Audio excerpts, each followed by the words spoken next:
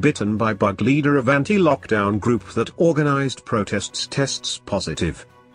A leader of an anti-lockdown group that protested shutdowns in North Carolina has tested positive. Audrey Whitlock of Reopen NC revealed that she has contracted the virus but has not shown any symptoms.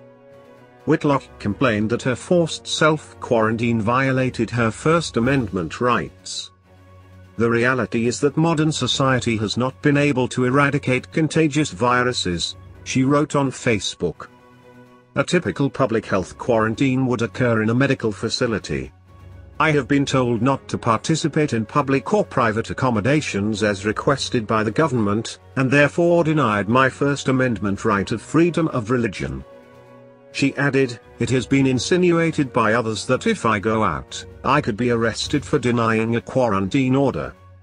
The Peaceful Action Group, which launched earlier this month, boasts of 70,000 members. We stand for the Constitution, the organization wrote. We are mostly business owners and employees that are losing our income and denied our right to provide for our families. About 1,000 protesters gathered in Raleigh last week to ask Democratic Governor Roy Cooper to lift the state's stay-at-home order. Cooper has extended the order through May 8, and has said that public schools will be closed until August, according to the Charlotte Observer.